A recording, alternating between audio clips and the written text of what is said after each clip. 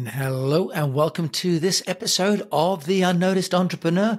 Today we are going to Philadelphia to meet Dave Snyder. We're going to talk about how he's managed to build a team in Macedonia, of all places, to run his business. And I'm still here just in Wiltshire. Doesn't sound nearly as glamorous as running a business between Philadelphia and Macedonia. But we're going to talk about backlinks. We're going to talk about managing an intercultural team. And we're going to talk about things that we can all do better to get our businesses noticed. Dave, welcome to the show. Thanks for having me, Jim.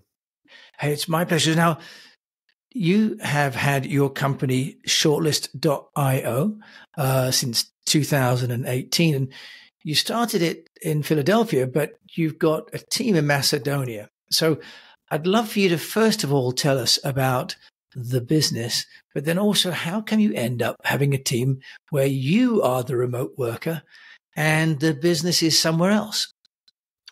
Yeah, those are, it's sort of funny to be here as well, because that wasn't exactly what I was expecting when I started business or entrepreneurship. Shortlist in and of itself is we call it a link building agency. We offer a couple different services related to SEO, inbound marketing, such as link building, content strategy and creation, and website design dev. So you can think of it as a mini marketing agency. As you mentioned, the entire team, for the most part, is in Macedonia. There's a person or two also in Serbia and Croatia, but the vast majority of around 20 of us or so are in Macedonia. And we have a office in Skopje where the majority of the team meets daily, with the exception of myself. It's interesting to be working with a company based in Macedonia. In fact, I've met a lot of entrepreneurs, but I'm sort of the first one who has picked that location. Historically, going back some years, I was a digital nomad and traveled to a lot of different countries, Macedonia being included, one of them. And during that time, I got used to working with virtual assistants from the Philippines and Asia and Eastern Europe. And I myself am married to a girl who was born in Russia. I speak Russian, so always very comfortable with Eastern Europe. And when I started Shortlist 5 years ago and was looking to grow it and finally had a little more work than I could handle, I went on, I think it was Upwork, and put out some requests, and an individual named Victor got in touch with me from Macedonia, and his pitch was really good, and I invited him on to become a member of the team, and we worked together for a couple of months. And when we had enough work that we needed a third and a fourth person, I asked him if he knew anyone, because I had done a company before called Ninja Outreach, where I had a remote team and everybody was all different types of geographies, like Mexico and Eastern Europe and Asia. And basically, as much as it was, great to have this multicultural team, I always struggled with the logistical aspects of scheduling a call that worked for everybody, and everybody had to speak English when it wasn't their native language. And they were never able to work in person, obviously, because everybody was remote. And I wanted to try something a little different this time with Shortlist. I wanted to have the company be based in one individual area where everyone could get together, speak their native language, and maybe I could go visit them and visit their office. And eventually that became Skopje, Macedonia. Well done. I think on your website, which I'm showing for those people watching the video, we can see Victor. And I think the lady next to him has the same surname. So is that his wife or his sister? That's his sister. Yeah. So those three that you're showing there are kind of employee number 1, 2, and 3. Essentially, when I was looking to add to the team, I asked Victor who he knew, and his sister and his friend were available, so they came on.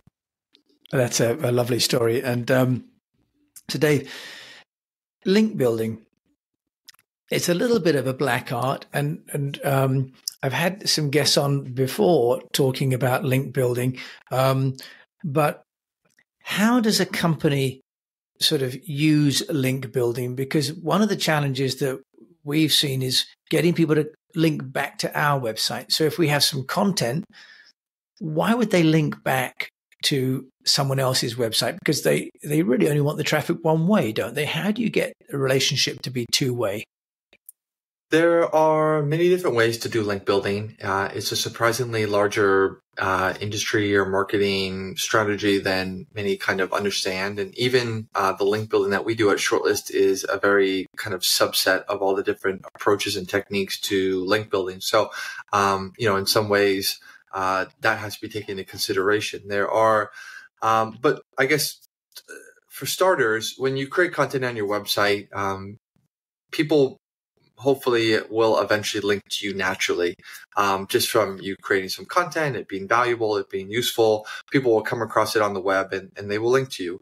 But often the amount of links that you will get or the keywords that the individual will choose are not satisfactory to what you require or want in terms of growth.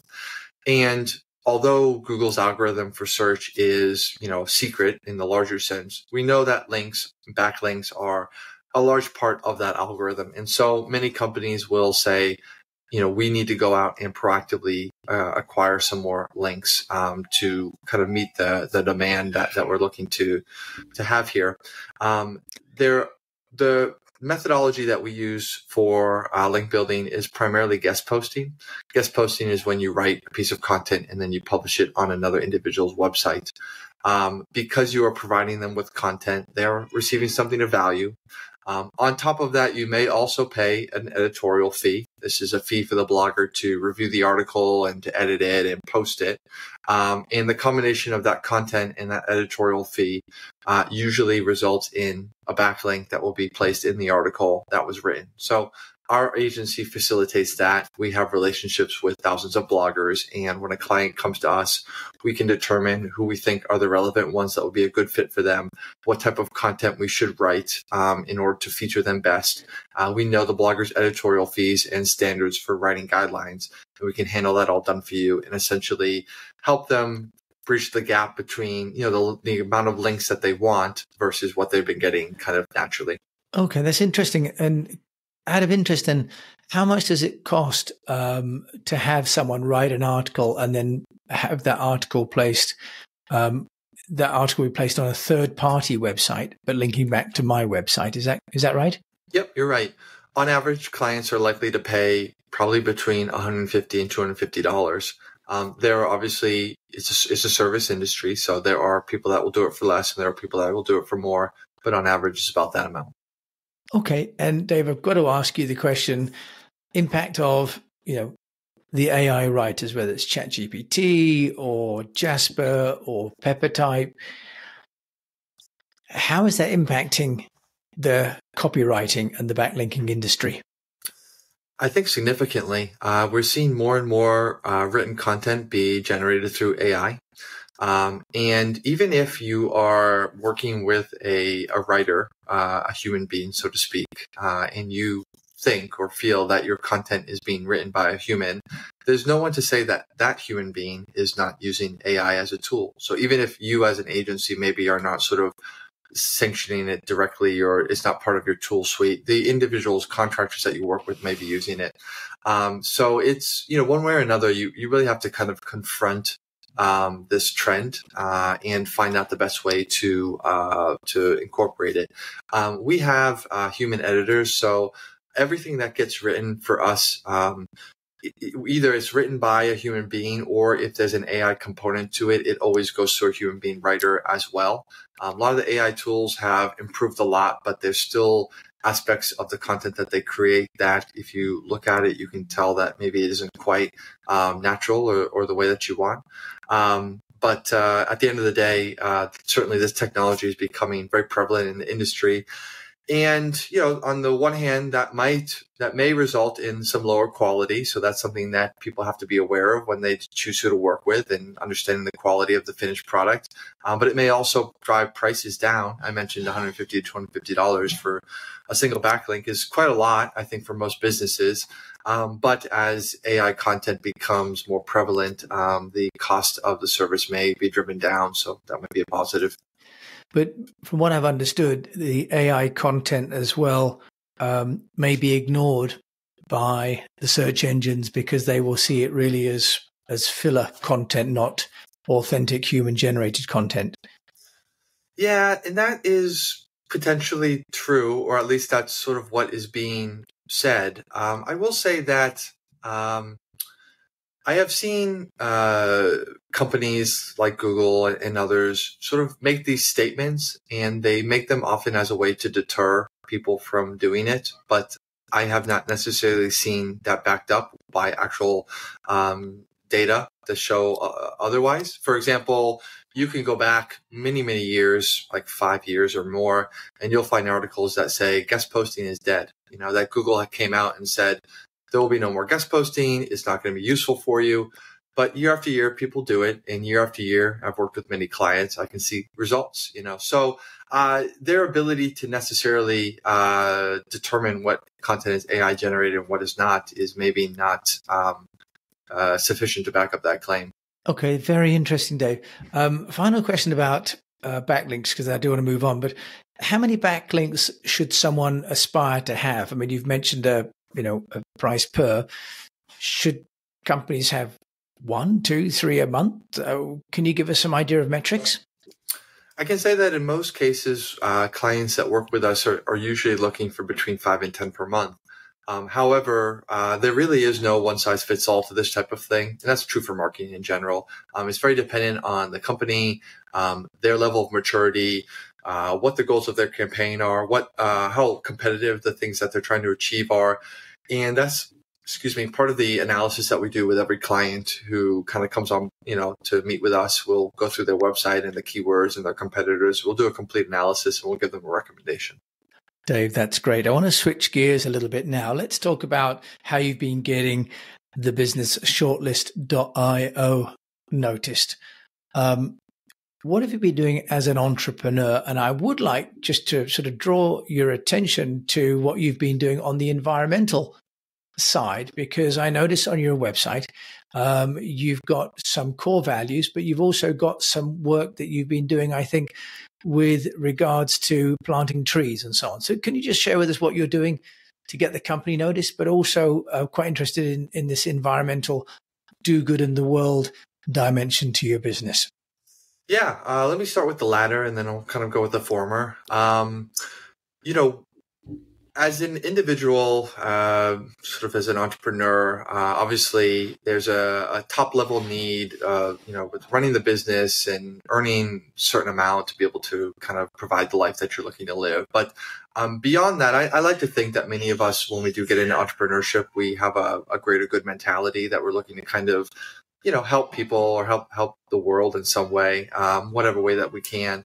When Shortlist was first started as a really young company that was just trying to get some legs under it, we weren't necessarily in a position to do volunteering and things like that. However, as the company has sort of grown and matured, reached a little bit of a level of profitability, the questions about, what else can we really do here started to come up.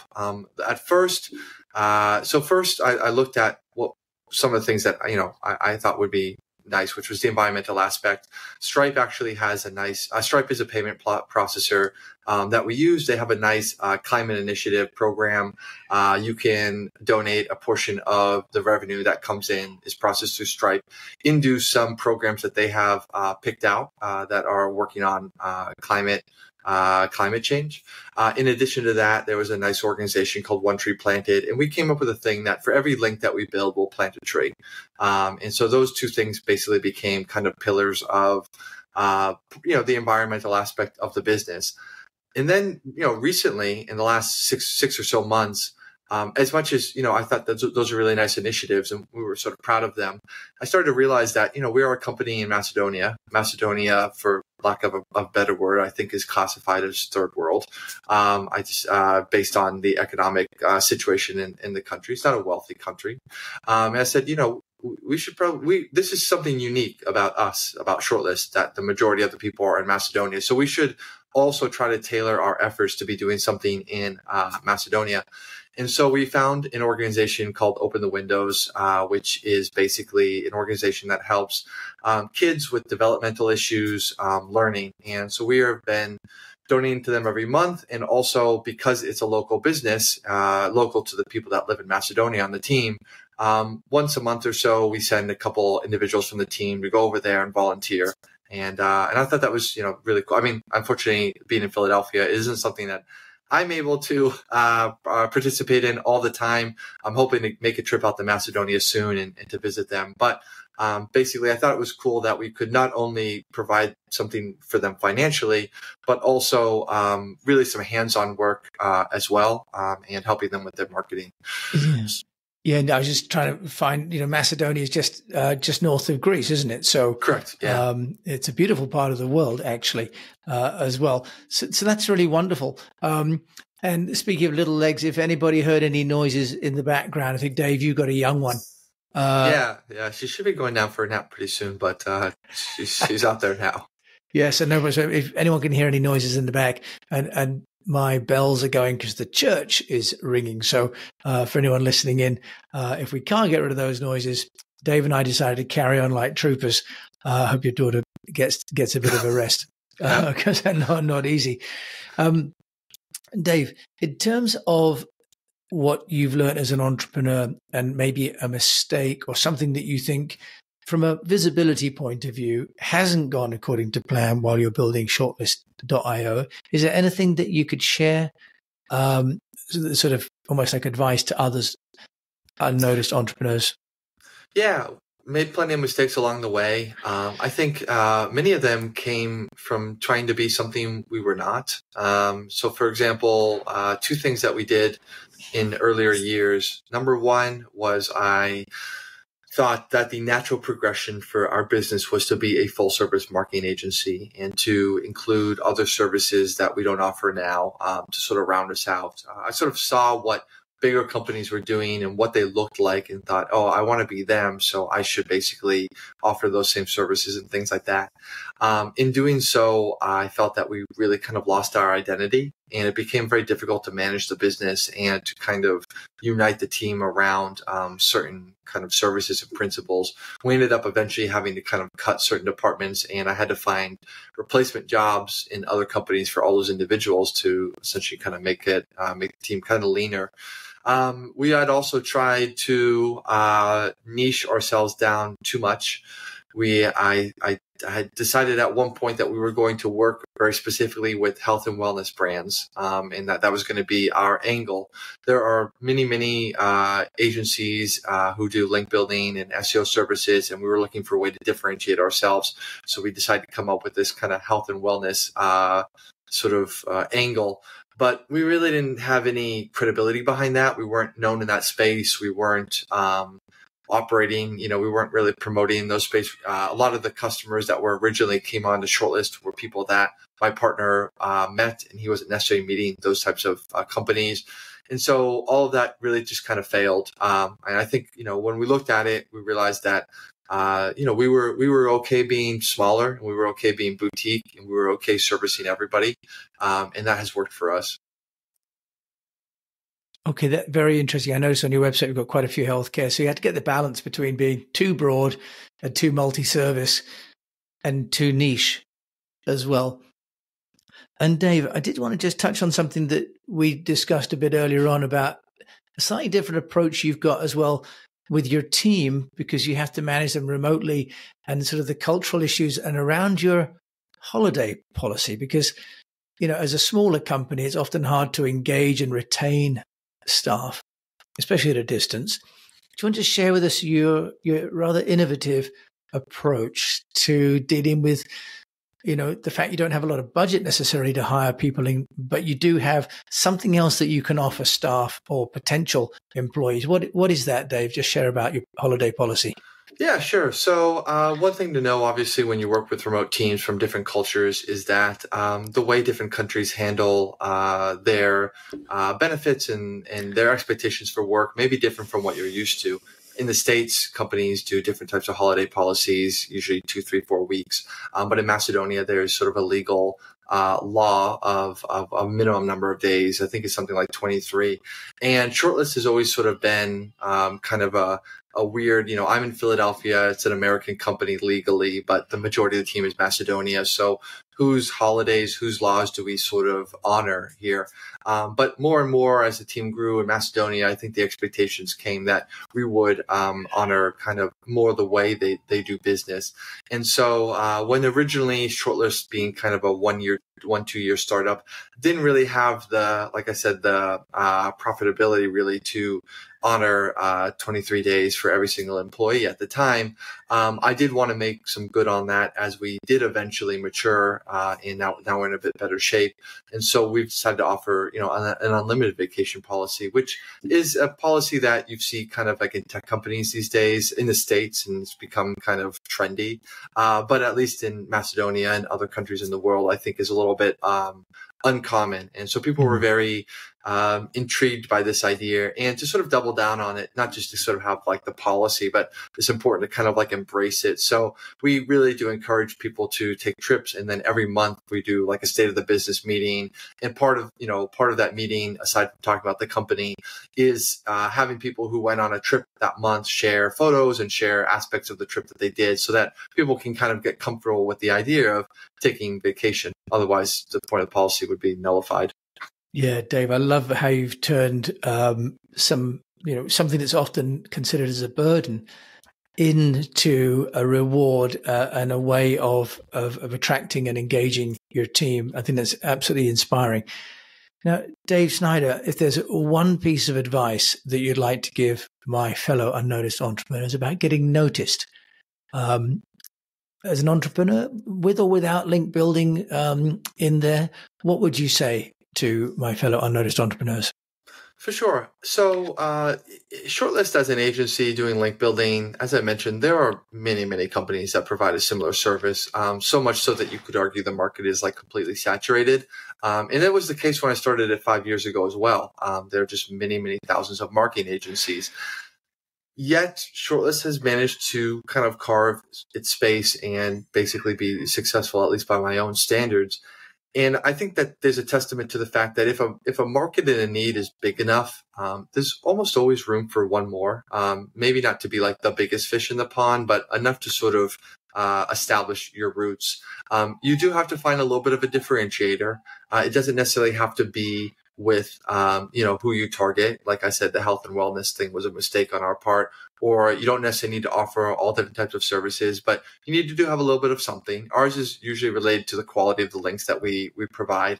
Nevertheless, I don't think that the fact that somebody has done something before, or that there are many companies doing something, should discourage you. If it is what you really want to do, you'll find kind of your own path there. Dave Snyder joined me from Philadelphia. If we want to find out more about you, where can they do that? Email is the best place. I'm not that big on social media, so feel free to shoot me a message at dave@shortlist.io. Reply to everything, almost always within 24 hours. Dave Snyder, thank you so much for joining me on this episode of The Unnoticed Entrepreneur. I've loved hearing about how you built a blended international team. That's brilliant. Thank you. Thanks so much, Jim. So you've been listening to Dave Snyder, and obviously Shortlist.io is doing great work in backlinks and content. But we've got some great insights from Dave on that. But I was also really interested in this international cultural team management and how he's managed to transcend some of the challenges there by being flexible with his employment policy. If you've enjoyed this as well, do please share it with a fellow unnoticed entrepreneur. And if you've got a chance to review it on a player, that would really help out, and let me know what you think of the show. And until we meet again, I do encourage you to keep on communicating, and thank you for listening.